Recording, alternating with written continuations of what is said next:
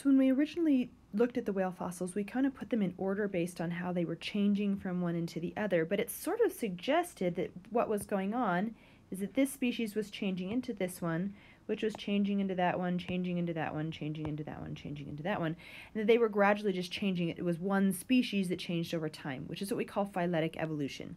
But that's not actually the case. If you look at their existence times, they were actually around at the same time, so their existence times overlap. So that's not an accurate way to draw this. What we really should be drawing is some sort of branching event, that these were populations that were separated and then speciated from one another, and then one maybe died out while the other one continued on, and then the population split again. And so what we really need to draw is a branching evolution event, where each one is branching off, they're sharing a common ancestor, they may live at the same time, and then gradually each one is going extinct as we get to modern day whales. And that's branching evolution.